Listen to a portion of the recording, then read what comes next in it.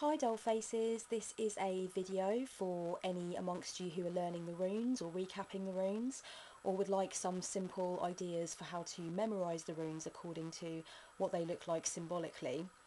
When I was learning the runes in 2011, I found it very difficult at first to memorise the symbols because they just looked like, a bunch of sticks and sort of lines, and I found it quite tough coming from a background with tarot, which is so unbelievably dense and pictorial. I found it really difficult to bond with the runic system initially. So what I did was I went through and tried to assign some kind of picture or meaning to each of the symbols according to what they represent. And that's really all I'm going to show you here. I'm going to show you the kind of ideas that I use to get the meanings of each rune into my head, and hopefully if that's something that any of you need, it will be helpful for you going forward. So I'm going to start with manas. This isn't going in any particular order, this is just going in the order that I wrote them down. I'm going to start with manas, and to me, the way that I always remember manas is I think of it as the letter M, and the M in my definition of things would represent myself. M stands for myself, the word, because manas is about self-knowledge, it's about a relationship with the self being primary. And it's about sort of the self being at the centre of the situation, if you like. So for manas, I go for thinking about the letter M, and I always associate M with myself. The next one is Nauthis. Now for this one, it's kind of a strange association, but I always like to see a crucifix with Nauthis, really because Nauthis is about constraint and pain and sacrifice, compromise and necessity, those kinds of themes. So it was kind of helpful for me when looking at it, and it does kind of look like a perspective of a crucifix or a cross from kind of another angle. So it did help for me to just think about those themes that are so popular with the idea of Christ and being crucified, or the idea of having that burden or carrying that weight, and in a sense also being a martyr. I suppose you could go into that territory with it too. So for me, it's really easiest to remember the themes of Nauthis by thinking about the crucifixion. Ansus, now with this rune I like to see an F, the letter F, and the letter F for me stands for forewarn, because Ansus is a messenger rune. It deals with warnings, messages, signs, things that need to be communicated to you, things that you are going to be forewarned about. That's kind of one of the central themes with Ansus. So when I see it, I like to see the letter F, and that reminds me forewarn, and then I go into all of those associations. Issa. Now, with Issa, I like to imagine that this is a person standing alone, because I think of Issa as being the rune of standstill and solitude and kind of withdrawal in a sense too. But the other great thing about Issa is that you can actually look at it as the letter I, and you can imagine that the letter I stands for ice, because Issa is also the rune that represents when things are in that state of ice, when things are iced over, when things aren't moving, or when they're moving at a very glacial pace. So that's another way in which you could kind of connect with Issa if you wanted to. Soelu. Now, I have two different ways of reading this rune. The first one, I see it as the letter S for sun, because Soelu represents wholeness and the life force and the sun's energy kind of thing. And the other thing that I like to imagine with Soelu is that this is a lightning bolt to represent energy and life force and that masculine action coming into being, the feeling of something happening, the feeling of it being a game-changing new energy or vibrational frequency that's coming into the mix. So you could really go with either one of those for Soelu. Yera. This is my favourite rune, Yera. I see the image in Hiera as bread breaking. Now, the reason that I like to imagine this is because Hiera deals with the harvest and the fertile season, and it also represents the reaping of what's been sown over the course of 1 year. So I like to see it as people getting around the harvest table and breaking bread and sharing with each other what's been amassed over time. And that helps me to connect with the idea that it's the harvest rune. I suppose there's other things as well that you could go into with that. For example, at the Harvest Festival at my school, country dancing was very popular and maypole dancing, and I suppose you could see this as an aerial view of two figures who are kind of arm in arm doing a merry dance. So that would be another way to think of it, but I always think of bread breaking with Yera, and that immediately taps me into that harvest feeling and that feeling of abundance and reaping what's been sown. With Wunyo, I see a P, the letter P, and that P stands for pleasure, because Wunyo represents joy and light and lightheartedness, and that feeling of kind of enjoying the feeling of being at one with your inner child, connected, celebrating, that kind of stuff. So for me, it's a P for pleasure for Wunyo, so that's pretty straightforward. Ehwaz is obviously the letter M. That's what it looks like, actually. So I think of that M as movement, and the way that I differentiate it from manas, in case anyone's wondering, is that with this M, it's almost as if the M itself is free to move. Whereas manas is kind of about that structured core where you see that center point which represents the self. So when I used to worry that I get these two mixed up, I would always think to myself, okay, this M represents movement and freedom, and that means the M is freed up, it doesn't have that shackle on it. And when I see manas, I see that central point as being the central point of self. So that's how I manage to break them up, because there are quite a few runes that are quite similar looking, and I know that is a concern for new students. So Ehwaz for me represents movement, because Ehwaz is about movement and progress and travel and such. Fehu.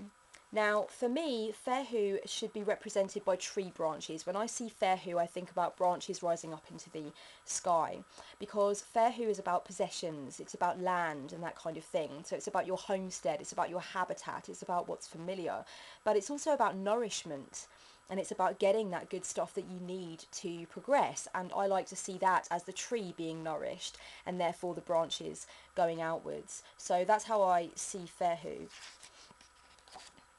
Dagas. Now, I see dagas as doors, you know, like those saloon doors that kind of swing open and close. I like to see dagas like that, because dagas is really a rune about breakthrough and transformation. It's that gateway rune. It's that almost a rune that could represent enlightenment, but also could represent pragmatic change in the tangible realm. So when I see dagas, I think of doors, and I think about that doorway into another room or into the next part of the terrain. Tihwaz, the warrior's rune. I see that as an arrow. The arrow represents the warrior. This is all about standing your ground, cultivating your personal power, going into any necessary battles, that kind of thing. So yeah, Tihwaz, it's pretty straightforward. It's a spear or an arrow. So it's that warrior's rune. I've got that in mind all the time. Elgus or Algiz, or however you want to say it. There are some debates on this one. I've even heard Elhaz, maybe, I'm not sure. With this rune, I see a person with their arms outstretched, because it's the rune of self-interest, and it's the rune of really going after what you need and what you desire. I might speak a little bit more on the definitions for each rune at another point, or maybe later on in this video, depending on how much time I've got, because obviously I'm being very rudimentary with the meanings of each rune at the moment, and I'm sure there are a lot of very passionate rune lovers out there thinking, God, she's really boiling this down. There's so much more to each rune than that. And I would agree, I would quite agree. Each rune is very multifaceted. However, for the purposes of this video, I'm trying to explain why I see the pictures and use the symbols that I do for each rune. So with Algus or Algiz, however you want to say it, I see these arms outstretched. I see a person who's in the centre of their power and is concentrating on what they need for their development and for their self-interest. Berkano or Berkana, depending on how you want to say it. I see the letter B, and I use that letter B to remind me of the words birth and beginning, because Berkana can actually represent both. It represents growth and rebirth. It represents, you know, that life, death, life cycle feeling of something beginning, that kind of thing. So I go for B, for birth or beginning, dependent upon the situation and how I feel I want to read it. Ingus I see as a pregnant belly. That's how I see it. So you've got your arms here, you've got your legs here, and this pregnant belly in the centre. Because Ingus, again, represents beginnings, but it also represents fertility. It represents the seed of something coming into being. And it often represents potential, that foundation for something to grow. And maybe it's still in the very early stages, but it's something that can be seen and is kind of becoming tangible. So that's how I see Ingus, as the pregnant belly. Obviously, this does not mean that I would always read it as you know, that pregnancy is imminent, or that somebody was pregnant recently or anything like that. I always see pregnancy as a metaphor for fertility, and that can go in any number of different ways. Gyebo, I see this as sealed with a loving kiss. I kind of see this as a kiss motif, because Gyebo is about gifts and partnership and collaboration and working alongside other people to achieve aims and objectives, or simply just to achieve a heightened state of being in, you know, in all of those wonderful things like love and friendship and care and so on, compassion. So I see Gyebo as a kiss, which is nice. Hagalaz. Now, with Hagalaz, Hagalaz is actually Hel's rune, and Hel is my matron deity. So when Hagalaz comes up in a reading, I instantly think of Hel, because this is the rune that represents her, and it deals with things like disruption, elemental power, and having to yield to the forces of nature. Now, Hel is the Norse goddess of the underworld. So you can imagine that when Hagalaz comes up, it's almost like a rune of the law. It's kind of a way of saying that certain things are going to come to pass that are out of your control, that are inevitable, and you must bend and yield to those changing winds. You know, there is no way to escape the inevitable or avoid the unavoidable.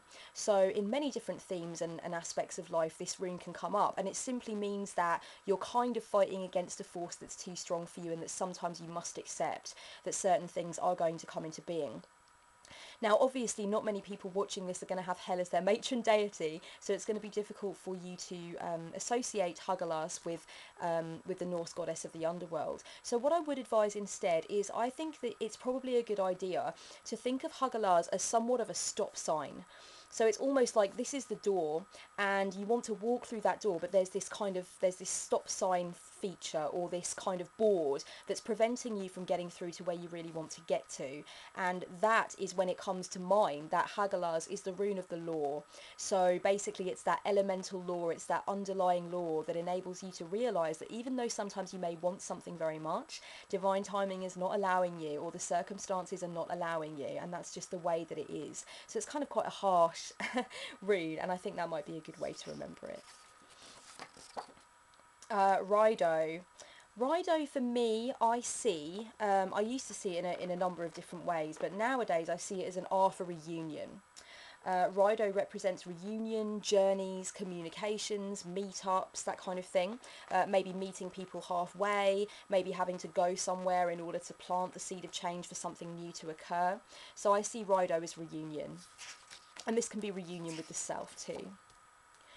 Urus, I try to imagine Urus as a human arm kind of flexing its muscles, because Urus represents strength as well as both manhood and womanhood, and all of everything that entails when it comes to strength and ability and vitality, tenacity, ambition, you know, being forward thinking, being steadfast, being stoical, kind of refusing to just curl up in a ball and not fight the good fight. So Urus I always try and see as a human arm flexing its muscles. So I guess if it was to go the other way around, it would kind of look more like what it's supposed to be. But yeah, that's how I see Urus.